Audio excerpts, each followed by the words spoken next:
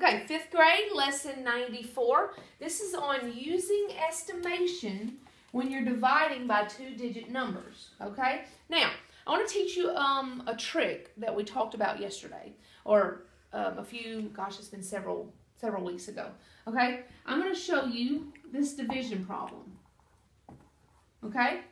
Now, remember how I told you that you could use a trick to answer this and go take the first number and the first number?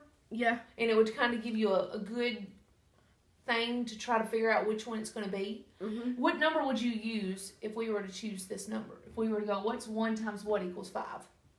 5. Very good, 5. Okay, now, but we're not just doing 1 and 5. We're doing 19 and 59. Yes. So where am I going to put my 5?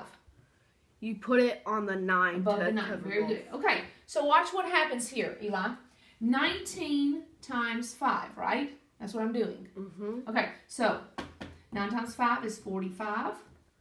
5 times 1 is 5, plus 4 more is 9. Okay, what do you see? I went way over. Okay, that's still a good trick, but I want to show you an even better trick when you're doing something like this. Okay? Okay. And it's called estimation. Okay? What is 19 rounded to? Closer to?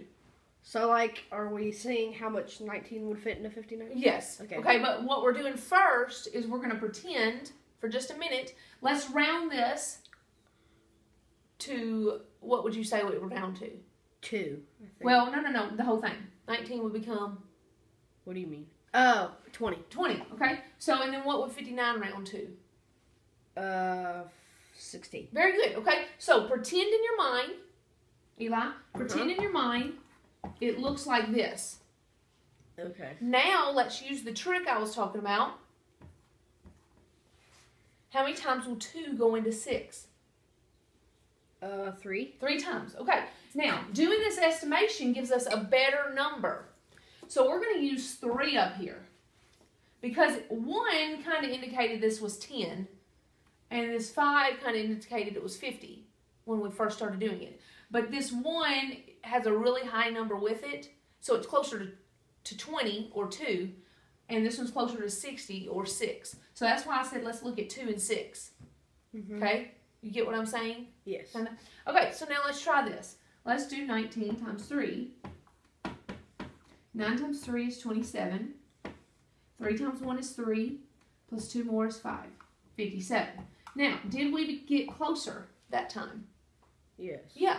So we just rounded this and thought, what numbers will go into that? And that kind of gives you a good number to start with, an even better chance of getting it right. Yes. Just to start off with.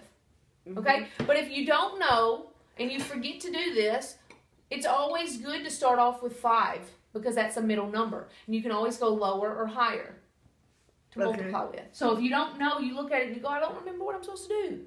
Try to start with 5 and then see what happens. Okay, so let's finish out this problem, okay? So we chose 3. So 19 times 3 we found was 57. Now remember, we're doing the divide, multiply, subtract, bring down. We've already divided and multiplied. Now we're going to subtract. 9 take away 7, we get 2 left, and that's a 0.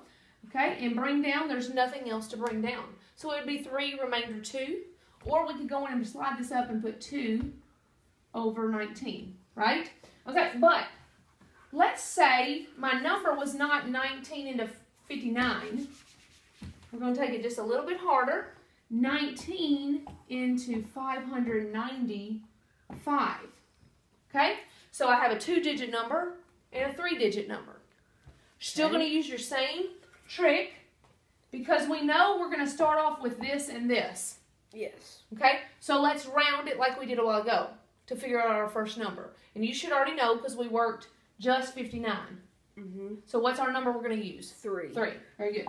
So let's do that. What was 19 times 3? It was 57. 57. Yeah, good job. All right, so we're going to subtract, and then we're going to bring down. Now, we ask ourselves, how many times will 19 go into 25 without going over? I think only once. It would only be once. 19 times 2. 9 times 2 is 18. 38. That would go over. Yeah. So we know that it's going to be 1. instead of 2 here. All right? So now we go 1 times 19 is 19. And I will end up getting 6 left over. Okay? So it will be remainder 6. Or if you wanted to make it into a mixed number, you would just bring the 6 up and the 19 over. So we would end up getting 31 and 6/19. You got it? Mm-hmm. That is lesson 94.